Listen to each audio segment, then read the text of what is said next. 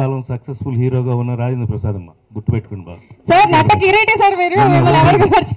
వరకు I'm the successful hero in this Telugu cinema industry. Sirivennela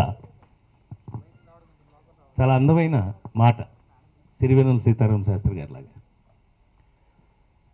ఈ cinema నాకు ఈ స్టేజ్ మీద నిలబడడానికి కారణం, ఇందాక నిజంగా ఇంతమంది అద్భుతమైన హృదయాలు ఇక్కడికి రావడానికి కారణం నాకు తెలిసి భాషాయ్. 100% నాకు పెద్దగా అంటే ఆ సెక్షన్కి నాకు తక్కువ సంబంధం ఉంది కాబట్టి భాషా గారితో నాకు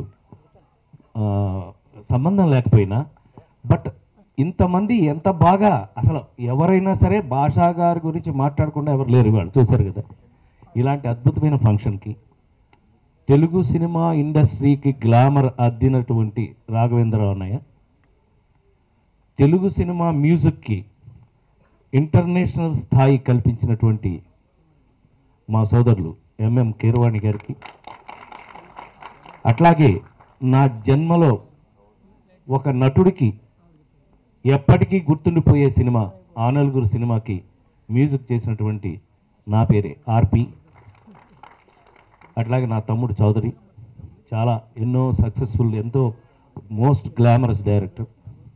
అట్లాగే ఇవాళ ఇంతమందిని ఇక్కడ కలుసుకోవటం, తమ్ముడు సురేష్, మరో తమ్ముడు సురేష్ కొండేటి, సురేష్ అంటే రీ రికార్డింగ్ అన్నమాట, ఇటు పక్క సిరివెన్నెలలాగా సురేష్. సో ఇంత అందంగా ఇవాళ ఇక్కడికి నేను రావడానికి కారణం చెప్పాను.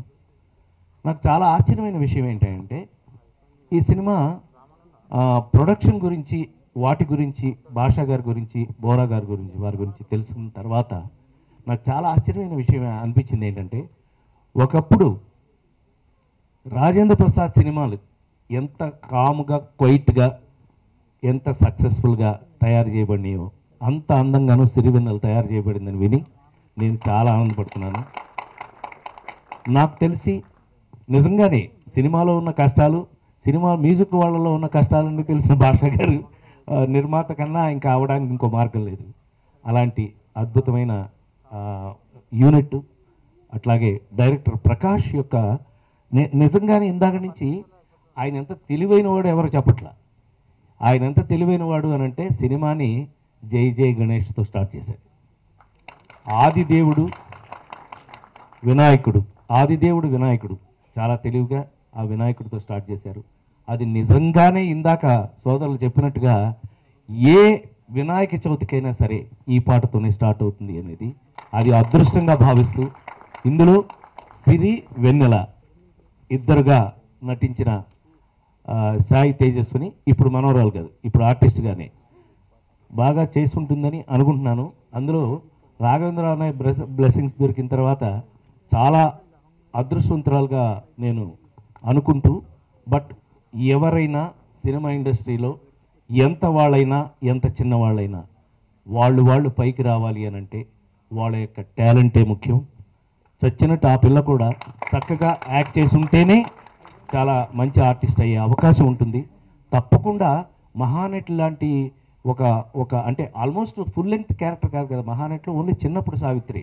ఒక చిన్నప్పుడు సావిత్రికి తప్పని పక్కన సిరివెన్నెల లాంటి డ్యూయల్ రోల్లో ఒక పిల్ల ఇంకొక పిల్లకి ట్రాన్స్ఫర్ అవ్వటం, అందులో ఇంత హారర్గా ఉండటం అనేది నాకు తెలిసి ప్రియామణి హీరోయిన్గా యాక్ట్ చేస్తే బాగుండు అనుకున్నామండి నేను నాకు హీరోగా ఉన్నప్పుడు. బట్ ఆవిడ ఓవర్ బిజీ కాబట్టి మా లాంటి చిన్న సినిమాలు చేయలేదు ఆవిడ. కాకపోతే నాకు ఆశ్చర్యం వేసిన విషయం ఏంటంటే, ఇందులో ఏదో మహేష్ బాబు లాగా ఫైట్ చేసేస్తుందండి.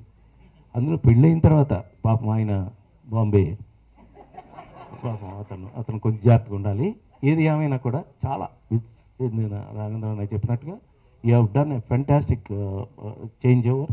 నాకు కూడా generation to generation 3-4 generation మారుకుంటూ OBB వరకు కూడా యాక్ట్ చేస్తున్న నాకు తెలుసు ఆ చేంజ్ ఓవర్స్ ఎలా ఉంటాయో నాకు తెలుసు.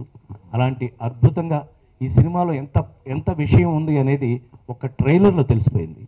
సో ఈ సినిమా అద్భుతమైన అఖండ విజయాన్ని సాధించాలని ఇవాళ ఆడియో రోజున ఈ లిరిక్ రాసినటువంటి రైటర్ నా ఇద్దరికి ఒకేసారి రాయటం రండి, సిగ్గుపడితే ఇండస్ట్రీలో కష్టం.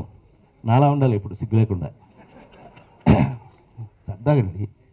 గమ్మత్ ఏంటంటే తాతకి మనవరాలకి ఇద్దరికీ కూడా ఒకేసారి లిరిక్ రాశాడు ఆయన. చాలా అద్భుతంగా జై జై గణేష ఈ ఒక జీవితకాలం నిలబడిపోయింది. ఇందాక మనం ఆ నలుగురు అనుకున్నాం కదా, అట్లా కొన్ని సినిమాలు జీవితకాలం నిలబడిపోయేవి. థ్యాంక్స్ మనవరాలకి తాతకి ఒకేసారి రాసినందుకు. క్లైమాక్స్ అని ఒక ఇంగ్లీష్ సినిమాకి ఒక అద్భుతమైన పాట రాశాడు నాకు. ఇందులో ఈ పాట చాలా all the very best. God bless you.